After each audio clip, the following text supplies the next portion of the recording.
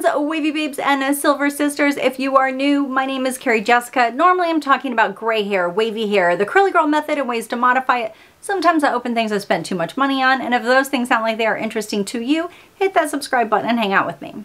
Now today's video is a little bit different. This is the month of October, and October is Dysautonomia Awareness, and yours truly has dysautonomia. You will see in the beginning I was playing with a spoon. I will tell you what's up with that at the end of this. You will also notice that instead of gray hair, I'm sporting blue hair. Turquoise is the color of the Dysautonomia Awareness ribbon, so I decided to sport some on my head. If you are curious as to how I changed the color of my hair in a very, very safe, hair healthy, very, very temporary way, hit that notification bell for when I create new content, because that is the next video that I have coming. So through the month of October, I will be sharing a little bit here and there about what it is like to have dysautonomia to help bring some awareness. Today I'm going to go over some of the super common symptoms that people with dysautonomia deal with. A lot of people are familiar with the term POTS. It's the more common of the things you could be diagnosed with dysautonomia, and it stands for postural orthostatic tachycardia syndrome. It means when you stand up, your body is having an abnormal response to the postural change. Tachycardia meaning your heart rate is above average. So it's pretty normal for your heart rate to change about 35 beats per minute when you stand up. When you have POTS, your heart rate can change drastically just from standing up. It causes you to feel dizzy, nauseous, sometimes even pass out. Now, passing out is not a staple of dysautonomia. Many people have dysautonomia and never pass out. I myself have had dysautonomia for over 10 years. I have not passed out in probably 2 years. But there was a time when I was passing out multiple times a day, to the point that I was a regular wheelchair user to avoid passing out in public. And it isn't just an element of embarrassment when you pass out in public, it is actually dangerous. Depending on where you're at, you can hit your head and really cause some trauma. With that said, just to throw this in there, most people who use a wheelchair do have use of their legs. So when you see a photo of someone in a wheelchair who has stood up for a moment, maybe for the pledge, maybe to reach something at the grocery store, do not be an ableist. Do not share that in some kind of aha, gotcha moment, because most people use a wheelchair use it as a medical device, a tool to help them. It is not because they have zero use of their legs. It is because they don't have the same ability that you do. So don't be a... Another common issue with dysautonomia is your blood pressure. Your blood pressure can drop very low or shoot really sky high. And a lot of times your heart rate and your blood pressure are trying to work together, but when you have dysautonomia, it's like there's a broken connection. So your heart rate could be jumping up really high and your blood pressure could go, oh, whoa, we need to chill. So your blood pressure is dropping, your heart rate is skyrocketing, and your body hits the reset button. And that is when you either have very lightheadedness, dizziness, or even syncope. Another common issue with dysautonomia is your digestive system. When you eat food, you do not have to think or do anything to make your digestive system work. When you have dysautonomia, you can run either fast or slow, meaning you could have gastral dumping where your body is not getting the nutrients from the food and it just goes straight through and you're spending a lot of time in the bathroom. Or you could have what I deal with, which is gastroparesis, which is a partial paralysis of the stomach, meaning that there are sections of my stomach that are literally paralyzed. They just can't get their act together. When this happens, it becomes really difficult for your body to effectively digest food, meaning you're not getting all of the nutrients from your food.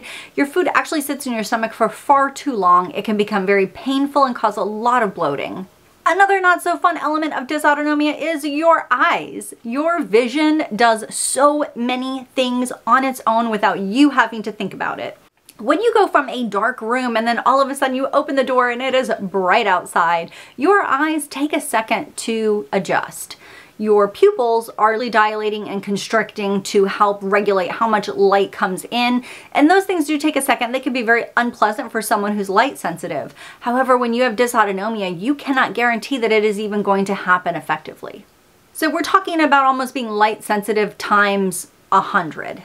Another issue with vision is your eyes automatically adjust when you are reading a menu at a restaurant and then look up at the waiter. That happens from your autonomic nervous system. The ciliary muscle in your eye literally adjusts so that you can focus on the waiter and focus on your menu. When you have autonomic issues, that may or may not happen. For example, for me, I actually was not able to drive a vehicle for years because my ciliary muscle was doing whatever it wanted, whenever it wanted. It was basically like a mild version of a funhouse where everywhere I looked had a mild curve or sway to it because my eyes were not adjusting properly. It makes it very difficult to focus on the road where you're seeing your steering wheel just at the bottom of your vision, and then your peripheral vision seeing things like street signs and even trees and other vehicles, and then your main view in front of you being the car that's in front of you. I was not able to see all of those different things and take in that information well. Things looked curved. It was very difficult to tell if things were close to me or far away from me because I couldn't tell at what point in that curve was real.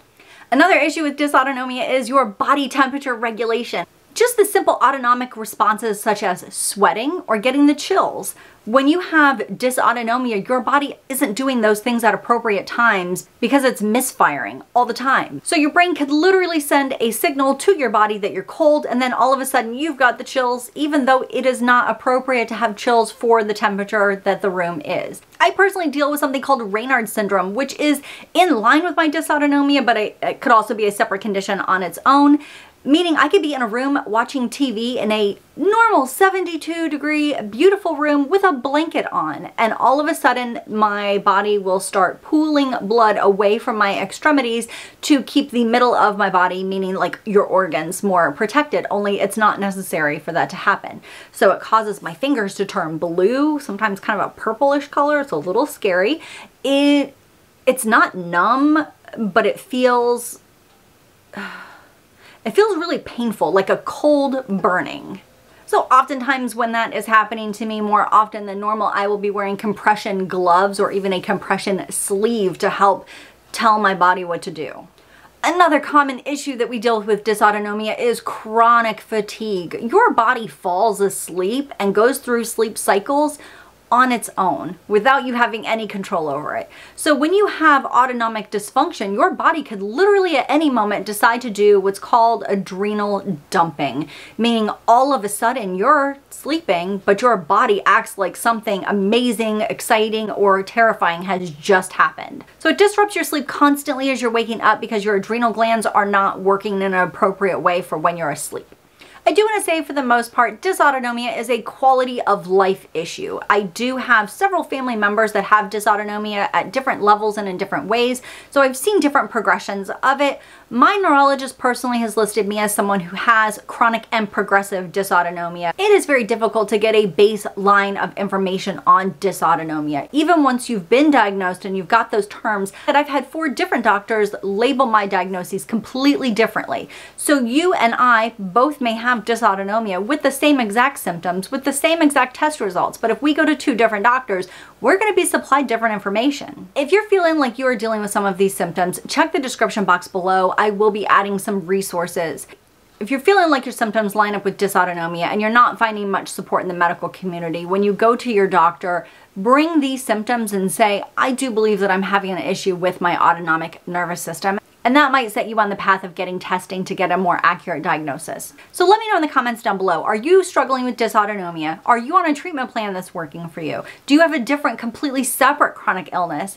The chronic illness community is so huge, and we really are here to support each other. So now on to this spoon. If you're wondering what the spoon is all about, the spoon theory was written by a woman named Christine, who was sharing a meal with a friend of hers who asked what it felt like to have a chronic illness. So Christine took all of the spoons from their table as well as the surrounding tables and showed the spoons in a mathematical and metaphorical explanation of energy. So if you have not yet, hit that subscribe button and that bell for notifications when I create new content. Next week, I'll be showing you how I turned my hair blue, as well as another dysautonomia content update. I will be going over some homeopathic things that you can do for dysautonomia, things that you could do at home right now to improve your quality of life. Until then, you can find me in other places on the internet. I am on Instagram. You can find me on Facebook. I'm over on TikTok. I'm on Pinterest.